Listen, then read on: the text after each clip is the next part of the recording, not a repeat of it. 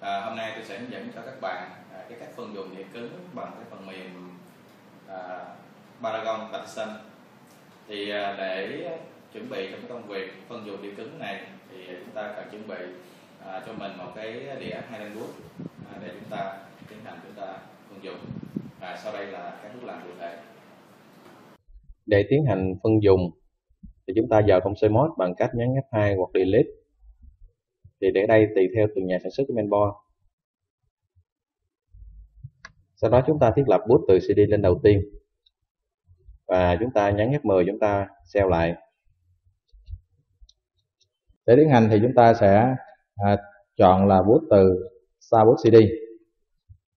Chúng ta chọn một số 1, đó là Partition Tool, và chúng ta sẽ chọn một số 3, đó là Paragon Partition Manager.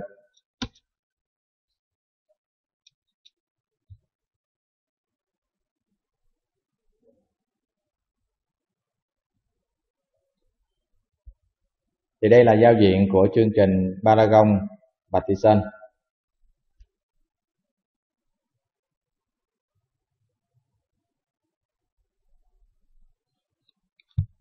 Thì để tiến hành chia đĩa thì ở đây các bạn để chia đĩa thì các bạn để ý quan tâm tới cái menu, đó là menu Partition. Menu Partition thì đây là chứa các cái thao tác của chúng ta thực hiện. Thì để tạo phân dùng thì ở đây chúng ta sẽ di chuyển chọn cái phân dùng, chúng ta sẽ chọn phân dùng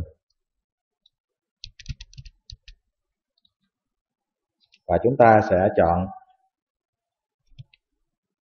Partition và chúng ta chọn VA.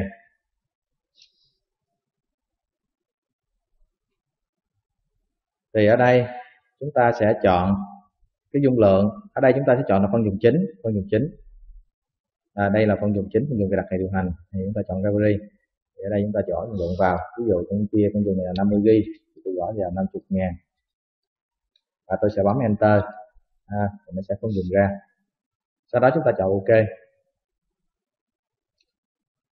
File hệ thống, file system chúng ta chọn là NTFS.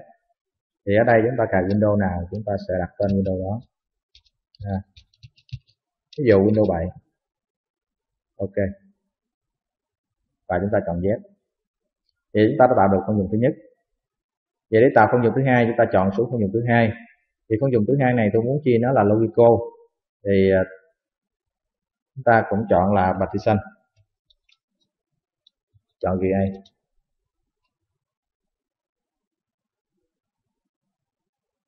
Chúng ta chọn phân dùng chính, phân dùng phụ. Thì ở đây chúng ta không thấy phân dùng logical. Thì để tạo được phân dùng logical thì chúng ta phải dành ra một phân dùng chính là phân dùng mở rộng, đó là phân dùng extend. Thì chúng ta chọn extend.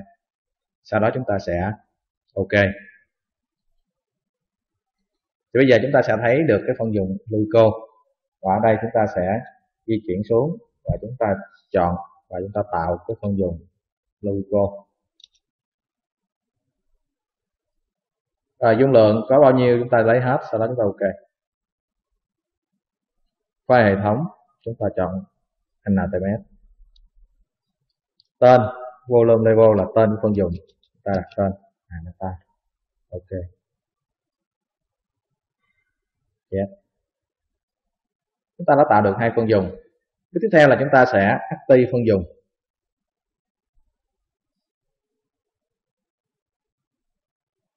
Chúng ta active phân dùng. Active phân dùng thì các bạn sẽ di chuyển, các bạn chọn cái phân dùng chính và chúng ta sẽ chọn menu partition.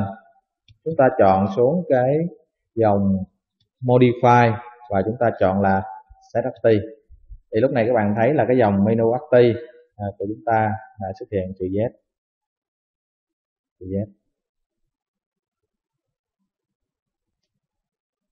Tiếp theo là chúng ta sẽ chọn apply.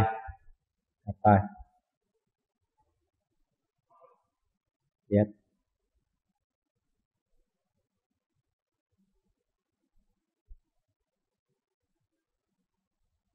Như vậy thì chúng ta đã phân dùng xong cho một đĩa cứng. Việc tiếp theo là chúng ta khởi động lại và chúng ta sẽ bỏ đĩa cài đặt Windows vào để chúng ta tiến hành cài đặt. Chào các bạn.